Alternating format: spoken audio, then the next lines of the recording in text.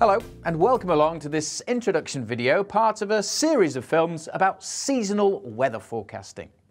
Seasonal forecasts provides information on the general weather patterns, typically rainfall and temperature, over an upcoming season.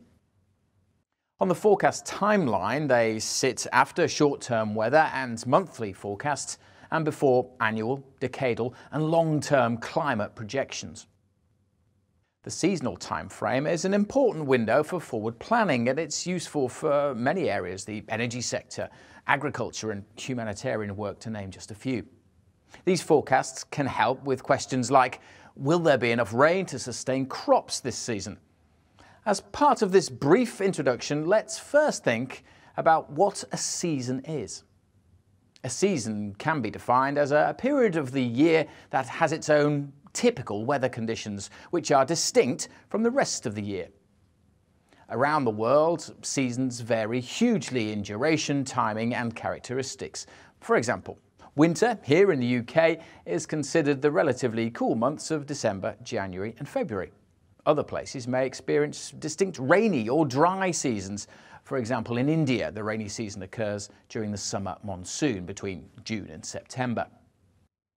So if we already know the typical weather in a season, that is the climate, then why do we need a forecast? Well, a season's characteristics naturally vary from one year to another. For example, a mild and wet winter one year may be followed by a cold and dry winter the next. This is known as climate variability.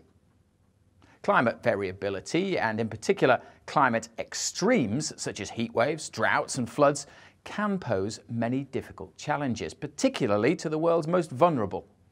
In many places, these extremes are already becoming more frequent and intense as a result of climate change. Seasonal forecasts can be an extremely valuable tool for adapting to climate variability, giving communities more time to prepare for climate extremes. Here at the Met Office, we work with a range of organisations in the UK and around the world to enhance the performance and communication of seasonal forecasts.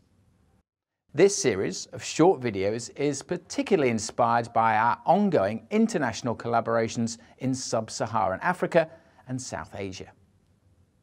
In this series of short videos, scientists from the Met Office will explain the key steps of the seasonal forecast process, from the science to the services. In part 1, we explain exactly what we mean by a seasonal forecast. In part 2, we explain how seasonal forecasts are produced, and then in part 3, how the forecast information is presented. Finally, in part 4, we look at the role of different organisations in creating and communicating seasonal forecasts, providing examples of how they are successfully used in practice. These videos are aimed at those new to the subject, so don't worry if you have no prior knowledge of seasonal forecasting or climate science.